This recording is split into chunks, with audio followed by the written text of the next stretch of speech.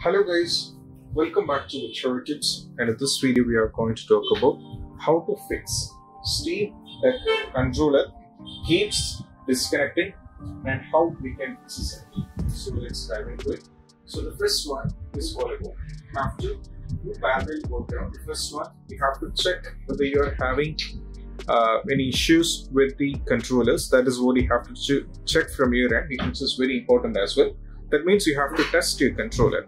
So if you're having any controllers, just check the controller, even connecting to the PC or laptop, or you can check yourself whether they're going through any kind of issue. That is what you have to do as the first one.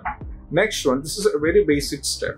So next one is all about, you have to repair your controller as well. So if an issue is with the controller, the next and the foremost step which you have to try from your end is, you have to repair it.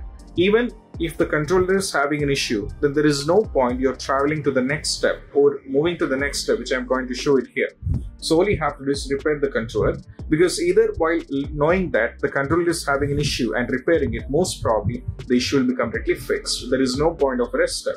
Rest steps are just common steps which you have to try out. And one element is all about, you have to restart your Steam Deck. For restarting the Steam Deck, it is quite simple as it is. What you have to do is just have to press over here on this Steam. Now from here, you have to navigate to power. You can select power either with your bare hand or you can use the button over there. So now from here, you can go to this restart. From here, you can press A so that you will be asked to go to restart. Either you can confirm or cancel it. So here, as I wanted to show you this step, so what I'm trying to do is I'm just going to cancel it. So I'm going to press B so that it is cancelled, and this is about how to do a restart on the game. Moving to the next one is all about, you have to force restart the Steam as well. So I mean the Steam Deck. For doing this, you have to press and hold the power button for at least 10 seconds, because there are two scenarios.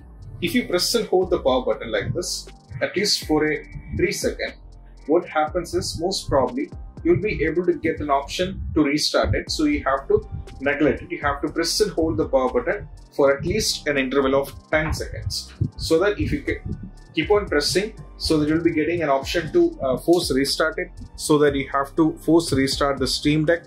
And after that, most probably after restarting the Steam Deck forcefully, you have to try to play the game, as well as you have to try to connect the controllers, and you can see the differences.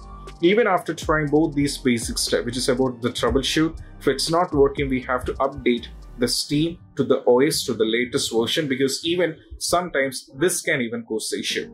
For that reason, you have to press this icon over there, or you have to navigate to settings, scroll down and navigate to settings.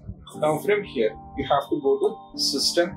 Now from here, go to check for updates, which means you have to check whether there is any kind of update.